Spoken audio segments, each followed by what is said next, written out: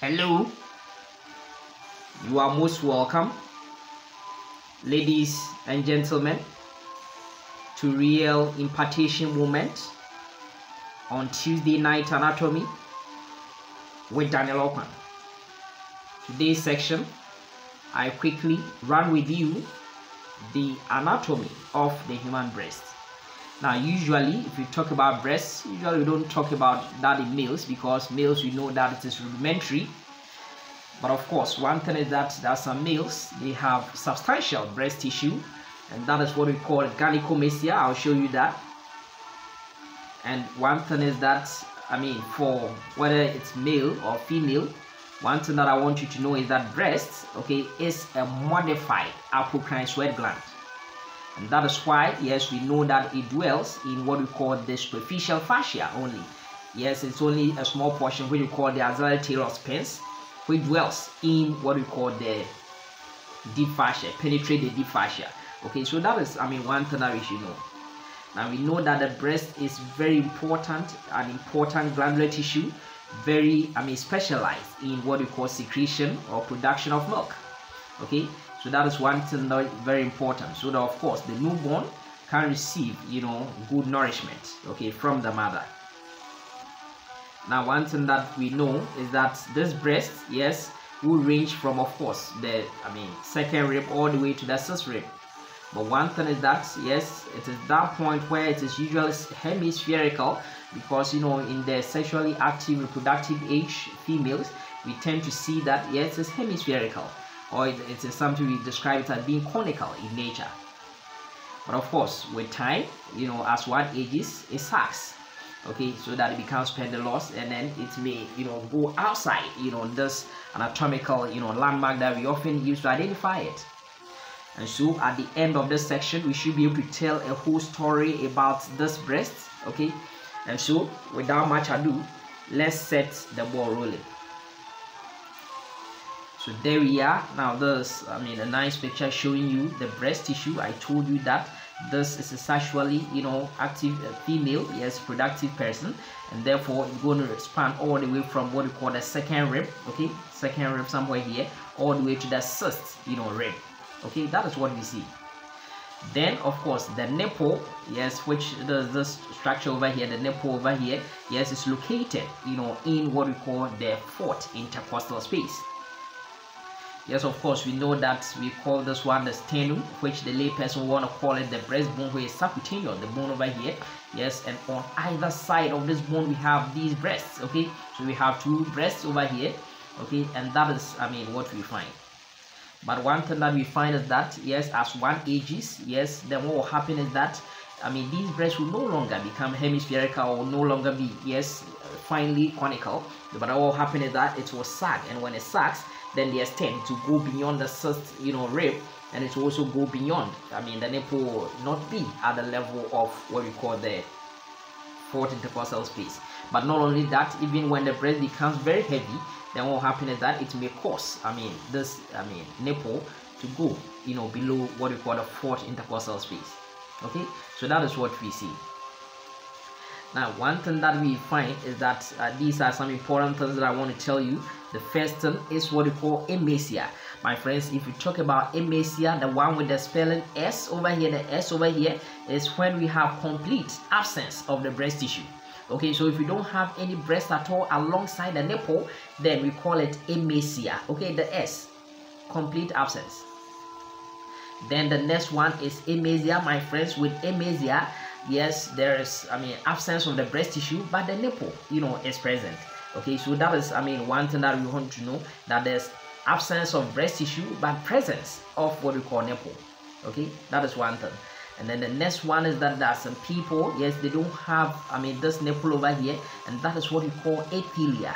My friends, we call this one athelia. So that is, what we see. And then sometimes there could be multiple nipples. Now, multiple nipples, we find it, yes, along what we call the milk line. Now, if you look at some animals like the dog, you see that it's having a lot of, breasts. We can feed multiple, offsprings at a time. That is what, the area, that is the breast line. So sorry, the milk line represents potential areas where breast tissue can develop, and that is why some individuals, yes, from the mid axillary point all the way, okay, coming this way from the lateral aspect, going to the groin region medially, that is what we call the milk line. And the milk line, yes, that is where potentially, yes, some nipples can also develop over there, and that is what may lead to what we call polythelia. My friends, there is another thing which I want to talk about, that is the inverted nipple. Now, inverted nipple is not athelia. Please get to know that athelia is absence of this nipple. But there are some individuals, they have the nipple, but it's, yes, it is taken in there, okay, it has sunk in there, okay, the sunken, let me say, nipple, okay, and that is what we call the inverted nipple. One of the classic signs of, you know, breast cancer. Yes, it can, yes, be one of the signs of breast cancer, because what will happen is that most people having this breast cancer, there's this kind of inverted, you know, nipple. Okay, please, that is what you know. And of course, you also know that you may also, yes, if you do that kind of self breast examination, then you may see, experience some kind of hard lump in the breast, which is often, you know, painless. Okay, that is one thing that I want you to know. My friends, I told you that in males we don't have substantial breasts, but sometimes in some males you may see that, and that is what we call gynecomastia. And usually such people, you see a lot of, you know, prolactin, you know, in their, what do you call it, in their blood. Okay, that is what you see. Okay, so that is that one. Okay, so having seen that, now one thing I want you to know is that if you look at this breast as if you are having the clock's face, then what will happen is that if I divide it into 4, then I will get 4 quadrants. Okay, so it means that this represents what we call, towards where we have the sternum, then I'm going to have what we call the medial quadrant. Okay, and towards where we have the axilla, okay, the armpit, then that becomes the lateral part. Okay, so yes, if I divide it into 2, then I will have the upper portion of the medial one to be what we call superior, or the upper medial quadrant, and of course the inferior or the lower medial quadrant. Okay, and then of course if you look at the lateral portion, then what happens is that the lower aspect becomes the lower lateral quadrant, and then the upper portion becomes the superior or the upper lateral quadrant. My friends, if you see it closely, you see that the upper lateral quadrant bears a process, okay, or bears an extension.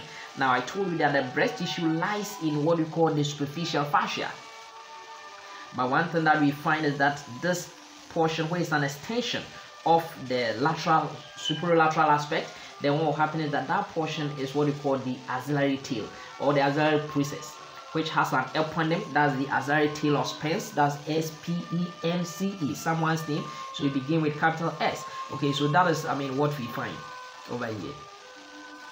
Of course, one thing that we all know is that, yes, I've already told you that this is a nipple, and there's an area of hyperpigmentation, okay, and that one is what we call the areola. Now one thing that we find is that usually what will happen is that this areola, okay, we don't expect to see what we call sebaceous glands. Okay, there's no sebaceous, sorry, we don't expect to see what we call the hair over there. Hair shouldn't grow over there, and then as well as, yes, adjacent over here, there shouldn't be any fat. Okay, but sebaceous glands are over there. When these sebaceous glands, they become even enlarged during pregnancy, during lactation. My friends, those modified sebaceous glands, okay, over there is what we call the Montgomery tubercles. Tubercles of Montgomery, okay, those ones over here, they are in the areola.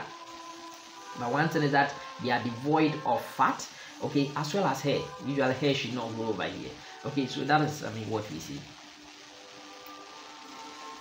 Now if you look at the functional parenchyma of the breast, now one thing I want you to know is that the breast, okay, lies on this muscle over here, and that muscle which is behind, okay, so it's from the bed of the breast. That muscle is known as the pectoralis major muscle. Now for deep to it, we have pectoralis minor. Okay, now one thing I want you to know is that this pectoralis major muscle, yes, and minor, you will have its fascia, and the fascia is called pectoral fascia. Okay, that's one thing I want you to know. Remember that because this muscle is, this fascia is covering this muscle, it is a deep fascia actually. Okay, so this is a deep fascia, pectoral fascia. Okay, the whitish region around this muscle over here, pectoralis major, is pectoral fascia. Okay, that's what I want you to know. Now the first thing I want you to know is that this guy over here, where is the breast tissue, is highly granular. So the functional parenchyma, yes, essentially, glandular. Yes, that's what we see. So it means that we are going to see what we call alveolar. Okay, and what alveolar is? That compound alveolar gland going to make this secretion. And my friends, it will go through a duct. These are alveolar, and these alveolar are within what we call the lobus. Okay, so the breast will have lobus, and these lobus, yes, some of them will organize themselves so that we get lobe. Okay, so the bigger picture, so we are going from the alveolar. They are going to make the product, and several alveolar will form what we call lobu. Okay, they are in a lobu. Okay, that is what we see, and these lobus, okay, will organize themselves to become what we call lobe. Now, it is known that in the human breast we have about 15 to 20 lobes. Okay, that is one thing that we see, 15 to 20 lobes. Then it makes sense that, of course, then there should be some kind of tissue, okay, running through the lobus and lobes. Okay, and therefore we have the intralobular and of course the interlobular, connective tissue. Okay, now one thing that I want you to know is that the tissue over there, we have two kinds that I want you to know. We have the fibrous tissue and we have the fatty tissue.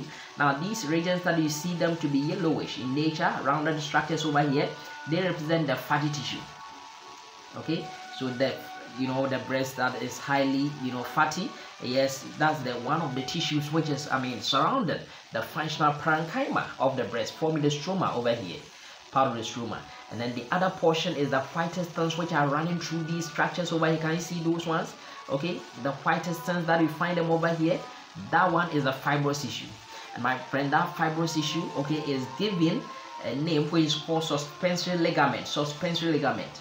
And my friends, this suspensory ligament has an eponym, okay, so we call it suspensory ligament of Cooper. Now my friends, this suspensory ligament of Cooper is connecting, okay, or is giving some kind of support to this breast tissue by connecting, okay, the breast tissue to what we call the pectoral fascia. Okay, that is an important thing which you have to know. Okay, so that is that important thing.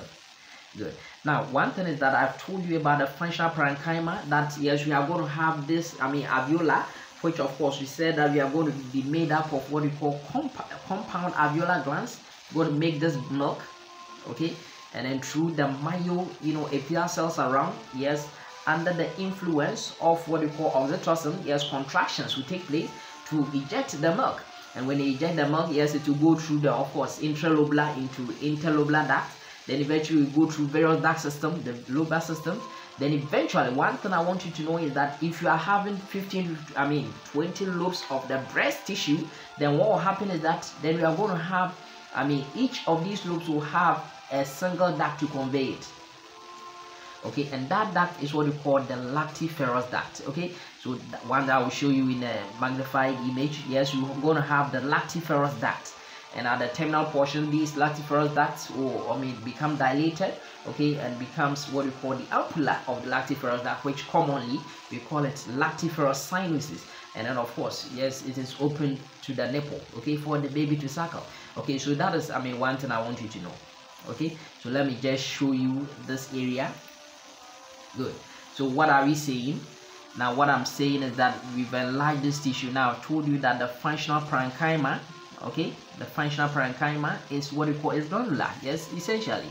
And what type of gland do we have? We have what we call compound alveolar gland. Now look at this. This is a lobe. This is a lobe. Within the lobe, we have what we call lobus. Okay, smaller ones are called lobus, and each lobule will be made up of several, okay, what we call alveolar, glands. Okay, so that is what we see, and I told you that yes, surrounding it, forming the stroma. Okay, we have what we call the fatty stroma. Okay, majority of it, with those kind of fattest ones forming the fibrous stroma. Yes, by way of the suspensory ligament of Cooper. Okay, so that is what we see. Now what I'm interested in showing you is that these lobes I'm talking about within the breast, we are going to have about 15 to 20 of these lobes. 15 to 20 of these lobes.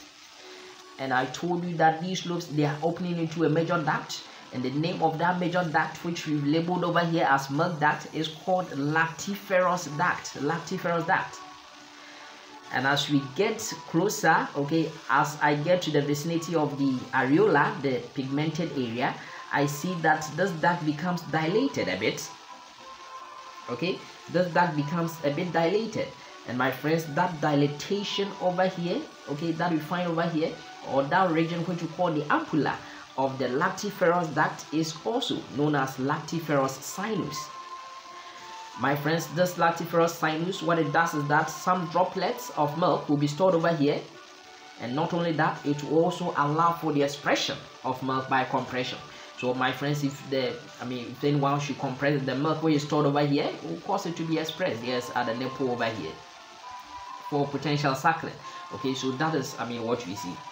But one thing I want you to know is that this sinus is at the level of the pigmented area, which is the areola. I told you that in areola, what will happen is that, especially during lactation, during pregnancy, then what will happen is that these sebaceous glands, they become even enlarged, okay, and we call them tubercles of Montgomery. Okay, so that is one thing that I want you to know. So it means that if you go for an exam and they ask you that how many lactiferous ducts, okay, are present, my friends, this is a simple arithmetic correlation. Is going to be 15 to 20, because you also already have 15 to 20, loops. Again, how many lactiferous sinuses or dilatations or ampulla of the lactiferous duct? Yes, there says right before you 15 to 20. Okay, so that is what you have to know. And these guys will open independently, okay, in pores on the what you call the nipple. Yes, on the the summit of the nipple. Okay, then they will open over there. Okay, so that is what we find over here. Now, having seen the breast, now the breast is very important.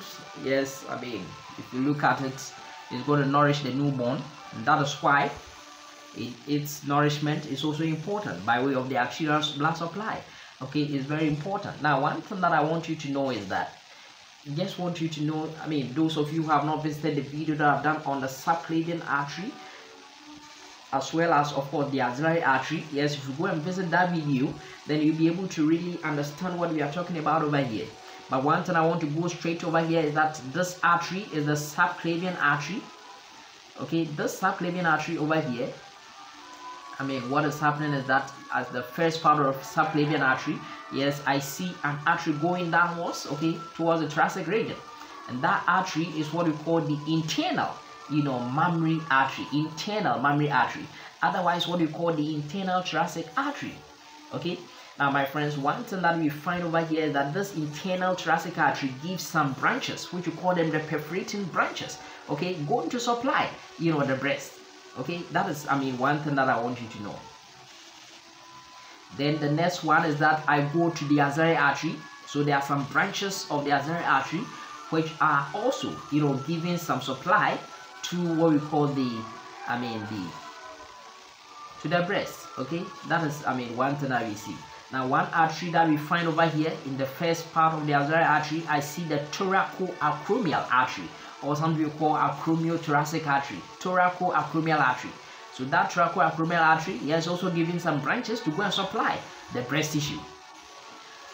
My friends, not only that, even the lateral thoracic artery is also giving some branches, okay, to go and supply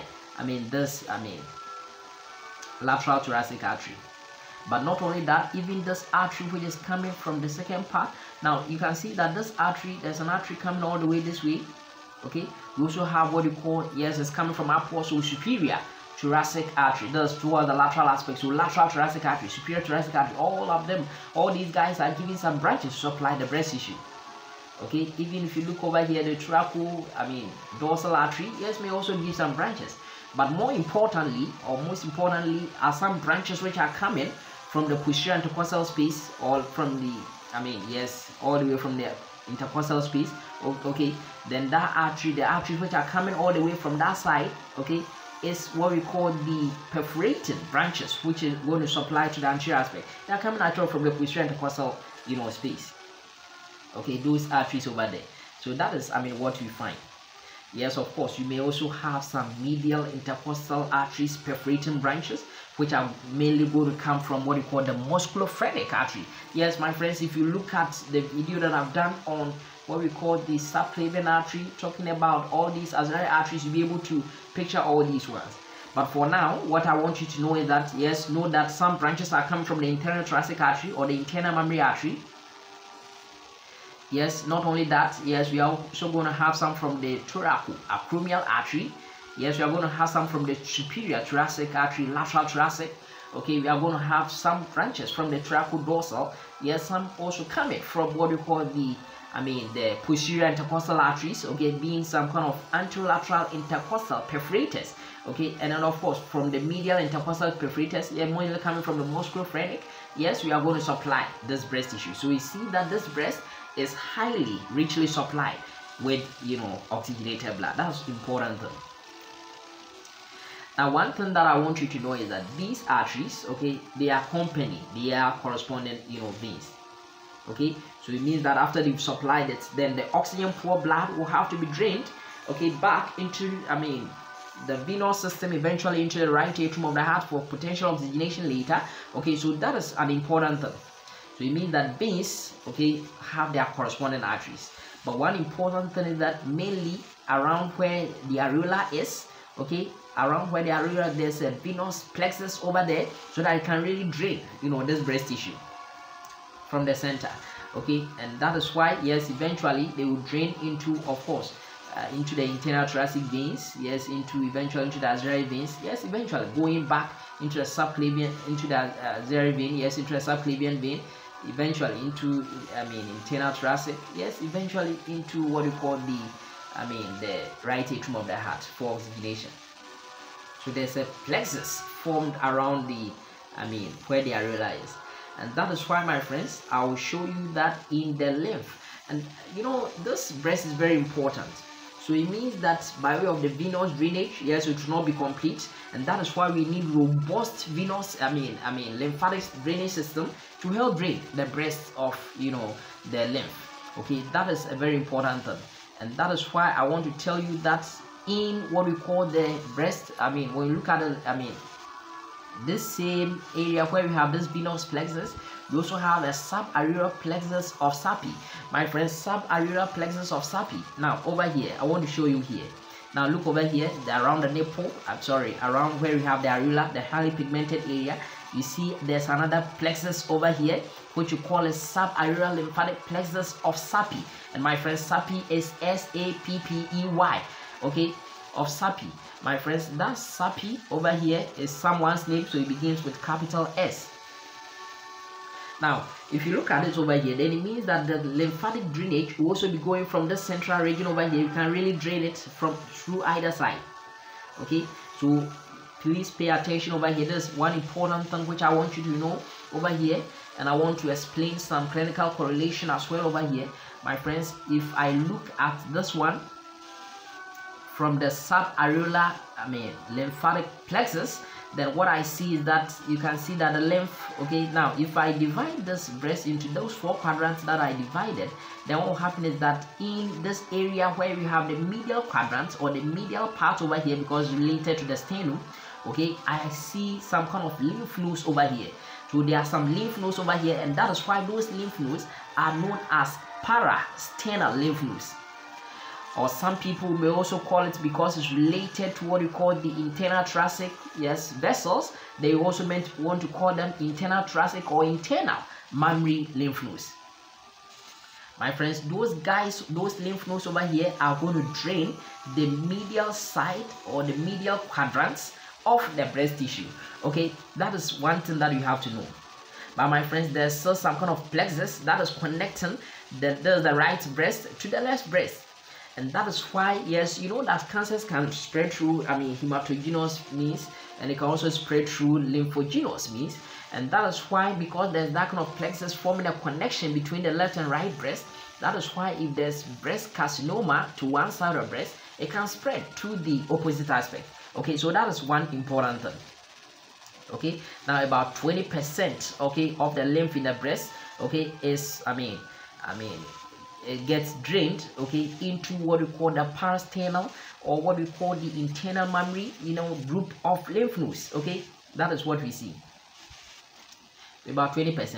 But my friends, the medial compartment, the lower medial compartment over here, or quadrant over here, some of them may drain into an area which we call the subdiaphragmatic, and then eventually into subperitoneal, lymph nodes or lymph plexus. Okay, so that is what we see. So there's a small portion, it's about 20% of the 5% of the cases, yes, may drain. Okay, the lower medial compartment may get drained into what we call the subdiaphragmatic, eventually to the subperitoneal, lymphatic plexus. Okay, so that's what we see. Now, the bulk of the lymph, okay, which is about 75% of them, my friends, they are getting drained eventually into this guy over here, which we call the axillary group of lymph nodes. Axillary group of lymph nodes. Now, my friends, what do you see? You see that the axillary group of lymph nodes, most of them are located, okay, in what we call the upper lateral quadrant, where we have the axillary tail of Spence, and that is why the upper lateral quadrant, okay, is the most susceptible part as far as breast cancers are concerned. About 60% of all breast cancer cases, yes, will happen in the upper lateral aspect quadrant of the breast. Okay, that is an important thing. And what's the reason? Because about 75% of the lymph is drained into what we call the axillary group of lymph nodes. And that is why I want to show you the pathway, how is it flowing all the way into what we call, yes, eventually send it into what we call the subclavian vein. So how is it going? Now, my friends, if you look at this one closely, where I've highlighted, okay, in yellow. Now, please look here. Now, this one is based on some kind of anatomical relation, saying that if you are here, you are more anterior. Now, we have those ones. Now, you see that I told you that forming the bed of the breast, we have what we call the pectoralis, muscles. Okay, you have the pectoralis muscle. So it means that if I have a lymph node in front or just around where we have the pectoralis muscles are, then they become more anterior. As I go more backward, they become more posterior. Okay, towards the scapular region, they become more posterior. Okay, so that's the principle. So my friends, I have this pectoral lymph nodes, and those ones we call them as anterior axillary group of lymph nodes. Please, my friends, get to know that the anterior axillary group of lymph nodes can also be called pectoral because they are more in front of the pectoralis, major muscle. Well, my friends, you may also have what you call the interpectoral nodes over there. Yes, they may also be there. Okay, but I'm interested in the anterior group of lymph nodes more importantly. Okay, that's what we see. Then I also have the posterior, my friends, the posterior, yes, more closer to the scapula, so subscapular lymph nodes. Okay, they become the posterior group of lymph nodes. Okay, so that is one thing I want you to know. Now, my friends, the anterior, yes, and then also I want to show you there's another one which I want to show you over here, which is the lateral. Okay, the lateral one, yes, more closer to where the humerus is. So we have what we call the humeral, okay, group of lymph nodes, or the lateral group of lymph nodes. Okay, so what do I have? Lateral, I have anterior, and then of course I have the posterior group of lymph nodes. Now, what do I see? Anterior, yes, posterior, lateral. Now, what will happen is that all these guys, okay, they are meeting over here to form what we call the lateral group of to form what we call the central group of the apical portion. You see that we have the central group of lymph nodes. Okay, so that is one thing that we have to know. Now, from even the central, I go to apical. And then I'll go to what you call subscapular, subclavicular, okay, group of lymph. Then I'll go to supraclavicular group of lymph nodes. Then there will be other, yes, lymph nodes around, yes, eventually getting into what we call the right lymphatic duct. Because we know that for the left, what will happen is that it will be by what we call the thoracic duct, okay, so it will drain it eventually. So let's look at the pathway now, my friends. One thing that I want you to know is that if I look at the anterior, okay, this anterior group of lymph nodes, please take a close look at it. The anterior group of lymph nodes, where is it draining to? It is going into what we call the central group of lymph nodes. Now we are going upwards. Now, one thing I have to know, we are going upwards. So from from what we call the subareolar plexus of Sapi, the lymph, we are carrying it all the way into what we call the anterior. So anterior, okay, group of lymph nodes, or the pectoral. Then some of them may also go into what we call the posterior group of lymph nodes, okay, from the same subarachnoid plexus, okay, or the subscapular lymph node. Then from the posterior will drain. Can you see that? Look at the pathway. It will go into what we call the humeral or lateral group of lymph nodes. Now from lateral, we are going upwards. Now from the lateral, it will have to give it to what we call the central group of lymph nodes. So okay, so that is one thing that you have to know, from lateral to central. Now sometimes some may become from a deltoid region too. That one too may also be there. Okay, may also drain into what we call the central group of lymph node. Now from central, where are we going to? We are going to what we call the apical, okay, lymph nodes. Now from apical, I go to the infraclavicular lymph nodes. Now from infraclavicular, I'm going to the supraclavicular lymph nodes. Okay, and then of course once I am at the level of supraclavicular, then yes, with some other contribution lymph from other areas, they are going to get drained into what we call the right lymphatic duct, then eventually into what we call the subclavian vein. Okay, so that is one thing that you have to know. But I told you that if it's the left one, then it will go through the thoracic duct instead of the right lymphatic duct. Okay, so that is an important place. I want you to actually know these guys so much, so that yes, if you talk about the lymphatic drainage of the breast, is very important, extremely important. Now, what have you said about the lymphatic? Yes, I've showed you the pathway already. Now, one thing is that the lateral quadrants, yes, what are we saying? They will drain into the anterior, yes, group of about 75%. Medial quadrant, I told you, yes, internal thoracic, and I told you that about 5%, yes, will get into what we call the the diaphragmatic, eventually into the subperitoneal. Yes, that's what we've seen. Okay, so that is that one for you. Now the last thing I want to talk about, I've talked about some pathologies of the breast, but the last thing I want to talk about is the Purdue-Orange syndrome. Purdue-Orange syndrome. Okay, so that is now one important thing. If the lymph that is supposed to drain, okay, becomes blocked, or the venous blood is supposed to drain becomes blocked, then what will happen is that yes, there will be accumulation of fluid in there, and whenever there's that kind of accumulation of fluid, then what will happen is that there will be that kind of dimpling appearance, okay, of the breast tissue. So you can see a lot of dots on it. Okay, if you can see that one, so that kind of appearance, okay, resulting in that kind of edema, okay, fluid accumulation in there, okay, which usually, okay, has a rapid onset, and it progresses very rapidly within weeks up to about 3 months. Then you see this kind of becoming very worse. Okay, so that is what we find over here. So because it resembles the orange, okay, because the dimpling appearance, how the nipple will be like, and that is what we call Purdue-Orange syndrome. Purdue-Orange syndrome. Okay, so that is one important thing which I want you to know. One pathology you should bear in mind. Alright, I hope you find this meeting helpful. I'm very grateful for your time this evening. Have a good night, all of you, and may the good Lord richly bless you. Amen.